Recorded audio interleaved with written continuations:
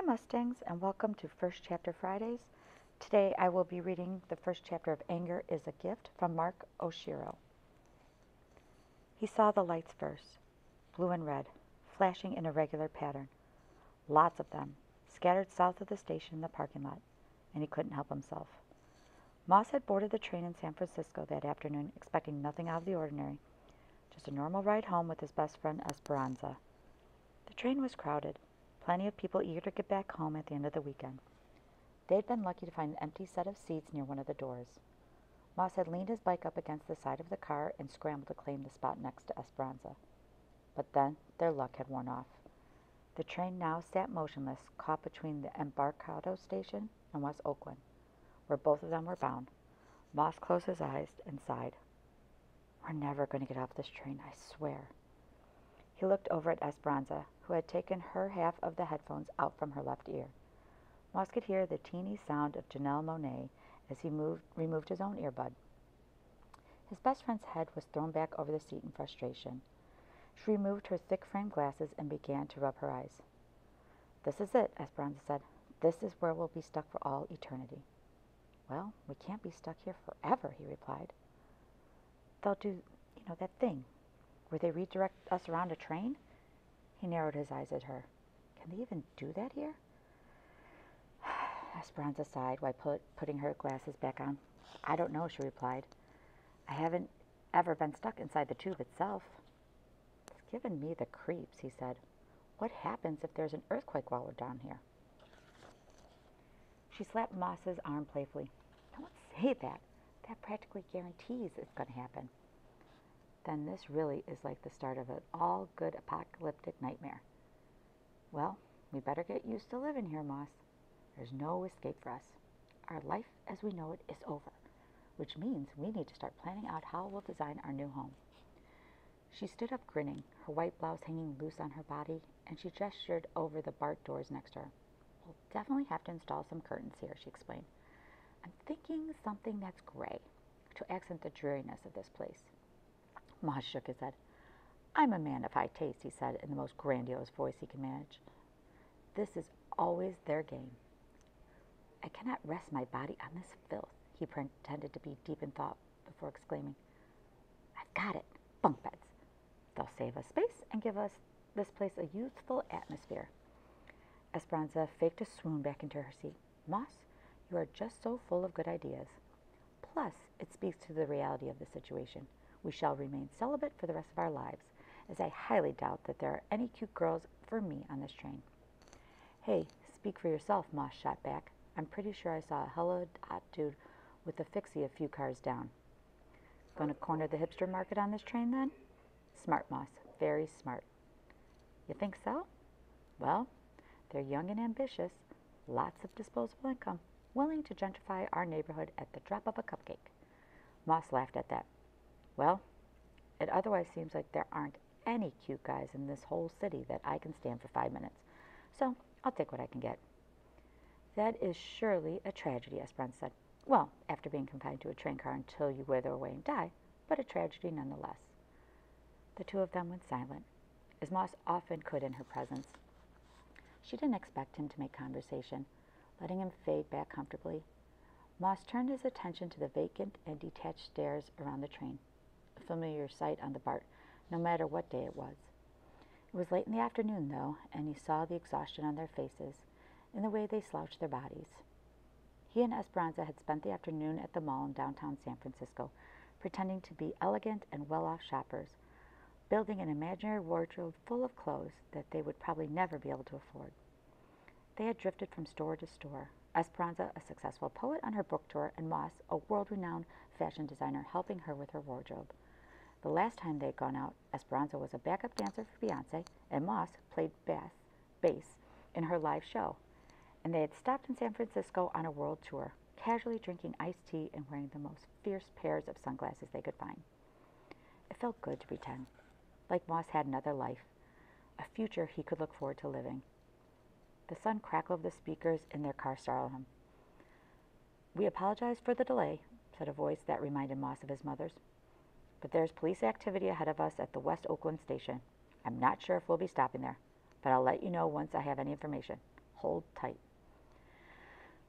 Esperanza sighed again, though her exasperation wasn't an act this time. Moss reached out and began to fiddle with the tape on the handlebars of his bike, impatience rushing over him. He just wanted to get home. He leaned into Esperanza's shoulder, thankful they were both the same height. I don't want to go to school tomorrow, he said. I know, I sound like the world's most cliched teenager, but I'm dreading it. Moss paused. You ever think it should be 2 days of school followed by 5 days off? That's obviously the best schedule for learning. Oh, come on. It's not that bad, Esperanza insisted and rested her head on top of his. We'll get through it fine. The train jerked forward suddenly and a couple of people clapped. Moss watched a tall, lanky kid lurch forward and grab for the handle hold that was attached to the wall just above Moss's bike. When he grabbed the top bar instead, he balanced himself and winced. Sorry, he blurted out. Got surprised, that's all. It's okay. No big deal, man, Moss said. The guy ran his hand over the frame again. The steel? Moss nodded. He gave the boy a longer look. His hair was cropped short, his skin a deep golden brown, and he had that sort of lean muscle that came easy to some people through the gift of genetics. He's cute, Moss thought, but probably tragically straight. Steel's a good choice, the boy said. Better for the messed up streets. Moss narrowed his eyes at that, surprised that this guy seemed to know what he was talking about. Yeah, I know. Everyone wants those fast carbon ones, but those things hurt unless you're on the nice roads, right? The guy stuck out his hand. Javier. Moss shook on it. Moss, he said, and this is my friend Esperanza. While Javier shook Esperanza's hand, he stared at Moss. That's an interesting name, he said. Is there a story behind it? The sound that came out of Esperanza was a cross between a bark and a yelp. Moss glared at his best friend and tried to clamp a hand over her mouth. Yes, he said, drawing it out. Do you have something to say, Esperanza? Oh, please, can I tell him? It's so adorable. Maybe Javier doesn't want to hear adorable, said Moss, and he shot a quick glance at him. Javier was already nodding, however. Oh, I definitely want to hear adorable, he said. And with those words, it was as if this stranger had found Esperanza's true calling. Moss watched her face light up with excitement. He dropped his hand, and she spread her own out in front of her. Picture it, Esperanza said. Moss is much younger and arguably a very cute toddler. I don't know, said Javier. He's pretty cute now. Moss's mouth fell open, and he looked from Javier, who smirked at him, to Esperanza, who also smirked at him. Wait, what? Never mind, said Esperanza. Y'all can have a moment in a second, I promise. I'm telling a story here, remember? Exactly, said Javier. And I want to know more of what the story is. Moss's heart jumped, thumping in his chest. He was caught off guard, but Esperanza pushed past, and he was thankful she did. So picture it, she said again. Moss is learning to speak. He keeps hearing his parents say his name over and over. Morris, Morris. She leaned into Moss. And Moss here keeps trying to say it back, as any studious young kid would, but it keeps coming out without those crucial R's. Moss, said Javier, as if he was trying it out for the first time. I get it, man. That is cute.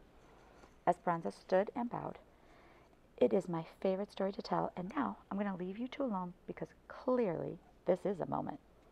With that, she walked away from the two of them, drifting off toward the window on the opposite side of the train. Javier gestured to the now empty seat. Mind if I sit? Another burst of nervous energy flushed through Moss's body. Yeah, he said. No, he blurted out, then shook his head. Please sit down, he said, certain he had embarrassed himself beyond repair. Javier did, his mouth curled up in a grimace. I made you uncomfortable, didn't I?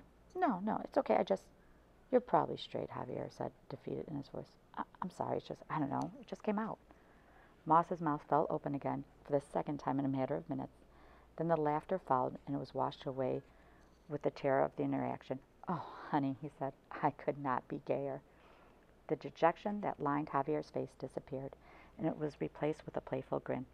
Well, you never know, said Javier. Got to be careful sometimes. Oh, most deaf, said Moss. Though I've never hit on someone in public like that before. You're bold. Me? Bold? Javier laughed. My mother would have a word or two with you about that.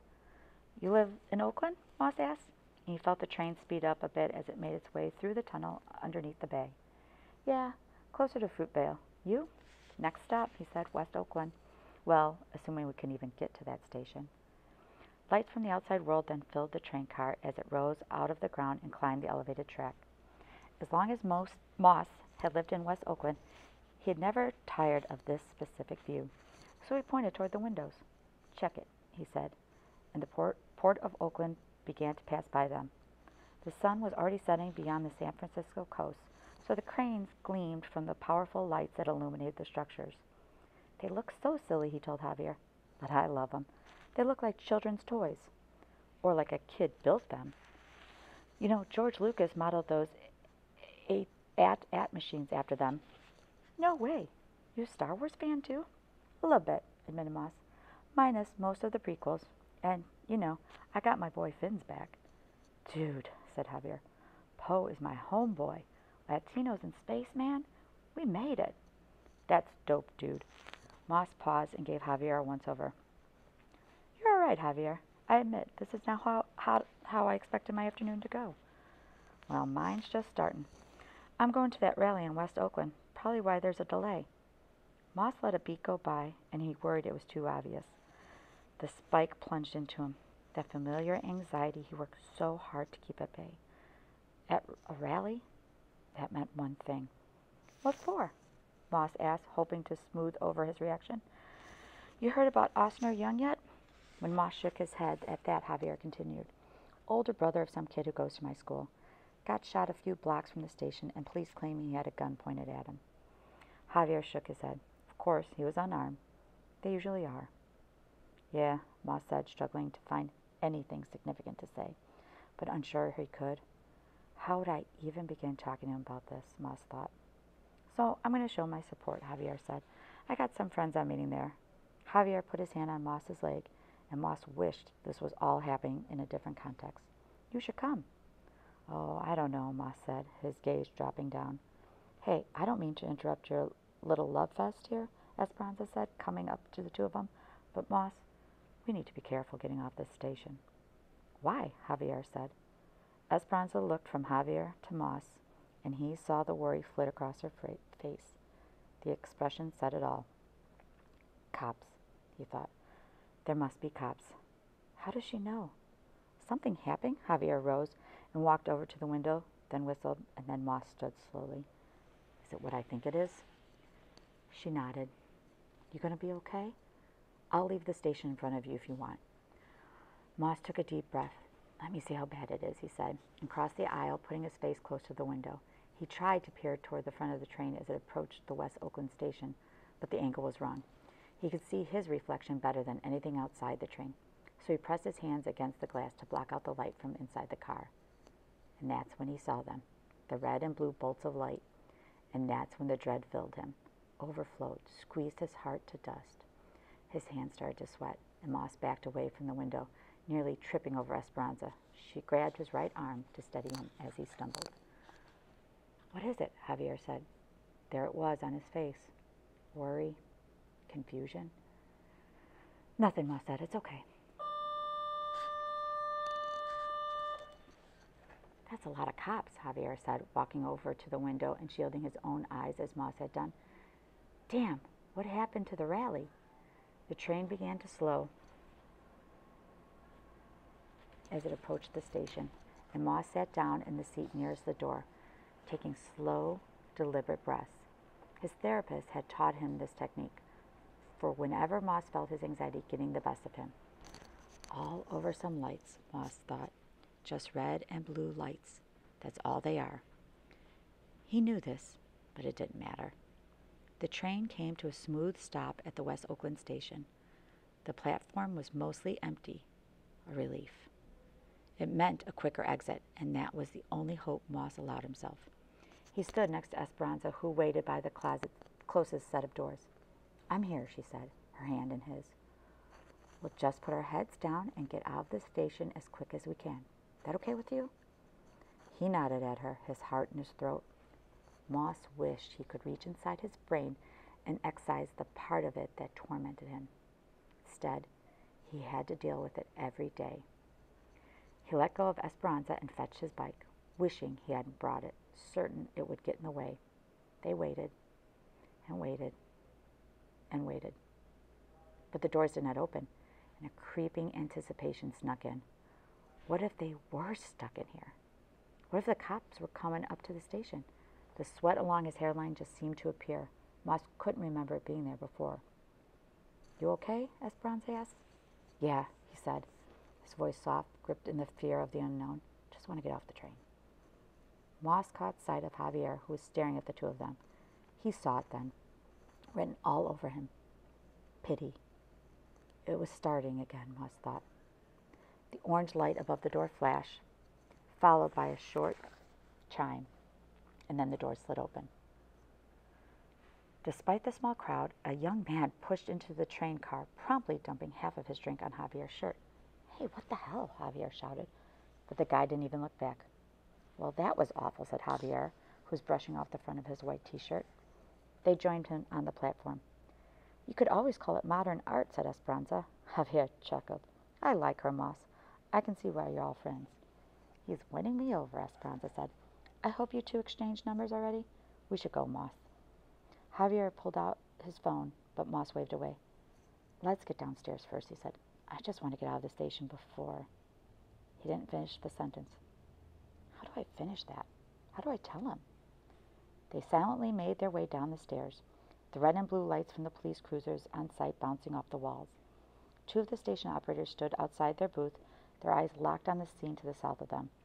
Moss turned to head out of the north exit, his bike hoisted upon his shoulder, but Esperanza stopped and grabbed his free arm. Signs were held high above the snarling crowd. One was a photo of Osner Young, and it hit Moss. Osner could not have been more than a few years older than himself. His face was open in a joyous smile, and Moss recognized where the photo was taken. Martin's barber shop, the one not far from where he lived. There were more signs. "Stop killing us," read one. There was a tall white man off to the right, his messy hair gray and black, who carried a poster that read, "I still have to protest this?" Moss frowned at that one. Left him with a bad feeling, as if this guy was more concerned with being witty than caring. But then, lining the sidewalk outside the station, blocking the entrance to the turnstiles, was a row of cops in riot gear. They stood with their batons hanging at their sides, their helmets gleaming in the lights of the parking lot. Moss had to get out as soon as possible. "Come on," Moss said, turning to walk away. "Please." He bumped right into someone. Moss excused himself, but the guy examined him, looking him up and down. "Morris?" The man gave him the same look. Was he from Martin's shop? How did this man know his name? "Yo, I haven't seen you in years. How are you?" Moss backed away. I think you have me confused with someone else. I don't think we've ever met." "Maybe you don't remember me," he said. "Last time was, must have been 5 years ago. You were still a kid. It was at that rally outside City Hall." Oh, please not now, Moss thought. He hunched down and tried to move towards the exit. But someone else stepped up, an older man with a crown of white hair. He looked more familiar, but Moss couldn't place him now. "Hey, Moss," the man said, raising a hand. "You here for the protest?" Moss tried to form the words, but the darkness appeared. It started around the edges of his vision, clutched at his chest, and he couldn't see an escape route. He forgot about Esperanza, about Javier, about anything other than the brightness beyond the turnstiles of the station. He reached into his front pocket and pulled out his Clipper card, held it tightly. But there were more people in front of Moss, asking him about the rally, asking him about his mother, asking him to stay and protest with the others, asking him just too many questions, asking too much of him always. A woman rushed up to his side, her cornrows a tight and intricate pattern on her head. "Hey, we got Morris Jeffrey's son with us," she shouted out. He tried to focus on her face, but it began to blur, to slide out of his vision, and then it seemed impossible to breathe. "Please, I just need to go," he slurred out, and then he was lost, the panic slipping over his whole body. He let go of his bike, heard it clatter against the floor, and the echo reverberating in his head. He felt someone grab at him as he pitched forward onto the gray concrete of the BART station, and he hoped the darkness would consume him. If you'd like to hear more from Anger is a Gift, you can check it out here at the LRC. Just send me an email, or you can make a request on our LRC card catalog. Have a great weekend. Thank you for listening.